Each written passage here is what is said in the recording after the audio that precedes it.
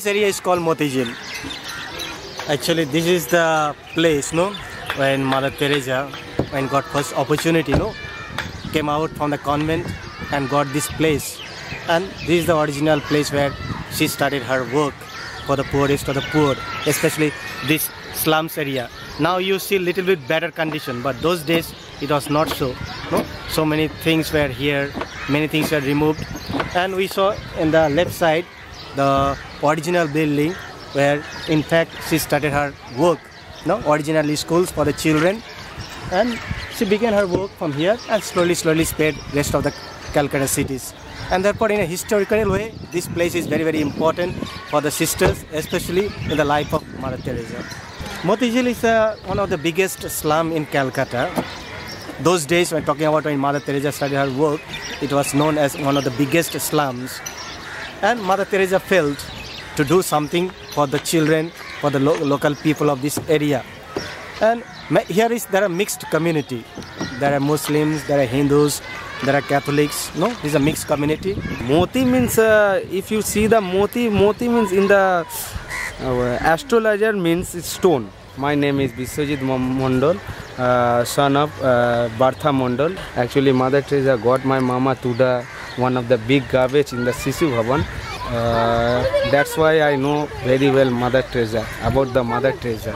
This is the special of Mother Teresa because of that she loves the poor people. The poor people love Mother Teresa. Nirmal Hriday school, Motijhil.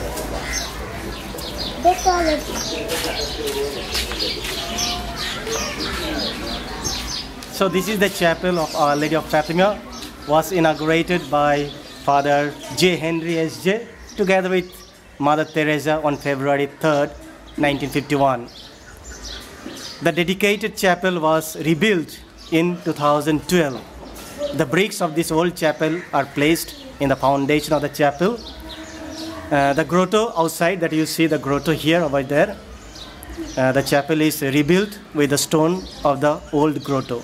Wow. And in front of you, you see the original school called Nirmal Hriday school, was started by Mother Teresa. I left my birth mother because I had polio, but I was rescued, like you and your mother, by Saint Teresa of Kolkata. But now I teach disabled people to fly aeroplanes. And the school is called Freedom in the Air, because it's about being free from our problems and our disability. You're laughing. It's good? Did you not think that I would be a pilot? Did you think someone with crutches can fly a plane? That's why I thought that how can you fly the plane? Because your leg is not properly working. But maybe your brain is... It's about having a dream. And it's about having a passion in your heart, right? And it's about not giving up. In fact, as you have experienced and touched by Mother Teresa's and her love, no? Today, maybe possibilities are there. Through you, many more people will come to know the place. Many people will come to know how Mother Teresa started her work, on what kind of still people are living here. Maybe you will be an instrument giving this message to the rest of the world. And I wish you all the best. We are becoming an eyewitness to these people. And I appreciate the work that you are doing. And God bless you. Mother Teresa, Mother Teresa, thank you. Take care. Bye.